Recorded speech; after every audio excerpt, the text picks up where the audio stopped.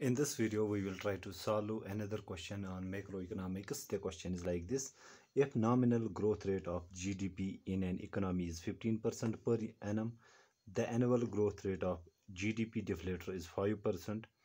If population is growing at the rate of 2% per annum, what will be the annual rate of growth of per capita real GDP? We have to see the growth rate of the per capita real GDP. Okay.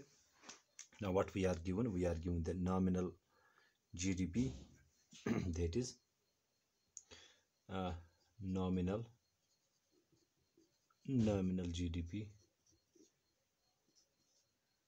is increasing at 15% per annum, and GDP deflator is given as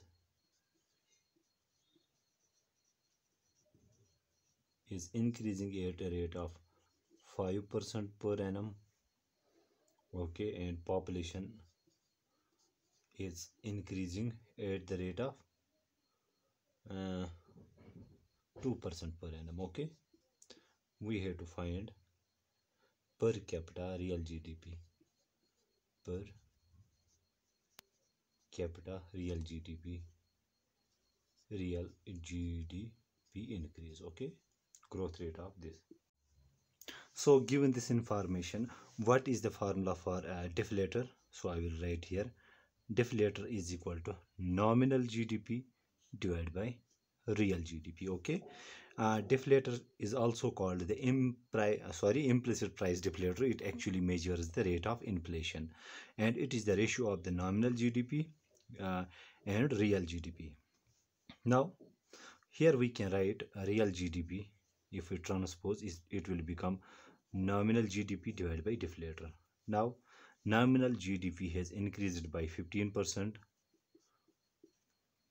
and GDP deflator is increasing by 5%. Then real GDP would be equal to percent increase in nominal GDP minus percent increase in GDP deflator. That is, here I will write 15% minus 5%, which comes out to be 10%. Okay, this is our real GDP. Okay, that means our real GDP has increased by 10%. Now we have to find the per capita real GDP increase. Now per capita real GDP is equal to, so GDP I will write here, is equal to the real GDP, or which I have denoted by the population. Okay, let us say P is for population. Real GDP has increased by 10%. Okay, population has increased by 2%. Then percent increase in per capita real GDP would be equal to increase in real GDP, that is percent increase in real GDP minus percent increase in population. So it is here 10% minus 2%. Okay, in the earlier video I have actually shown you how do we arrive to this result, how we just